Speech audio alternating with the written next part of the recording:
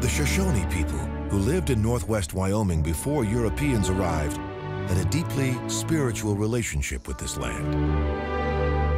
They lived in the shadows of a string of dramatic peaks that they called the Tiwanaut, which they considered ancient ancestors to be respected and revered.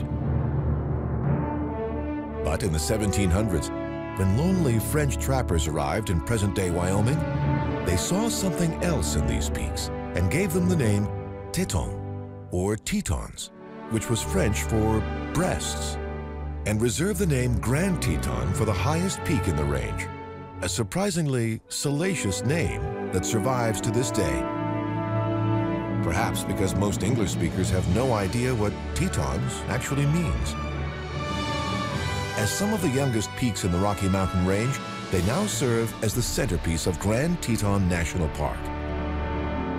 In 1829, even before the Mormons arrived, a trapper named David Jackson made his camp here, and the area was named Jackson Hole, prospector slang for valley. It stretches along the base of the Tetons for 40 miles. During the Ice Age, a series of glaciers shaped its floor, carving basins for a chain of alpine lakes that mirror the mountains and dazzle the eye. Just as this view across Phelps Lake dazzled millionaire John D. Rockefeller Jr. in 1926 when he came here for the first time. Rockefeller was stunned by the beauty of Jackson Hole. He was also dismayed to see that this unique crossroads of earth, water, and sky wasn't being protected or preserved. So he began secretly buying as much land here as he could, over 30,000 acres in all by the early 1940s. He even bought out farms and barns from the valley's Mormon pioneers. This I did, Rockefeller later explained, in order to provide winter feeding for the great quantities of game and to preserve the superlative scenery of the Grand Teton approaches. Rockefeller's plan was to give most of the land to the U.S. government for a new national park.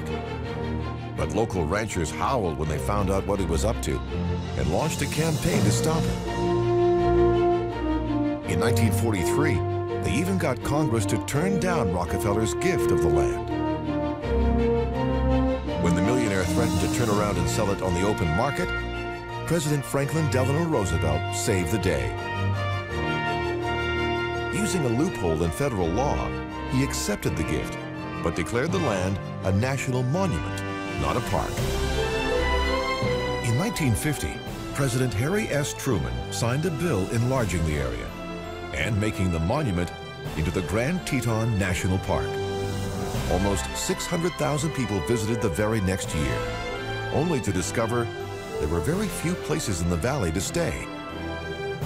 So Rockefeller chose a site along the shores of Jackson Lake with one of his favorite views of the Tetons and built a hotel. His Jackson Lake Lodge, with walls of glass to showcase the mountain vistas, has been welcoming visitors since 1955, Rockefeller style.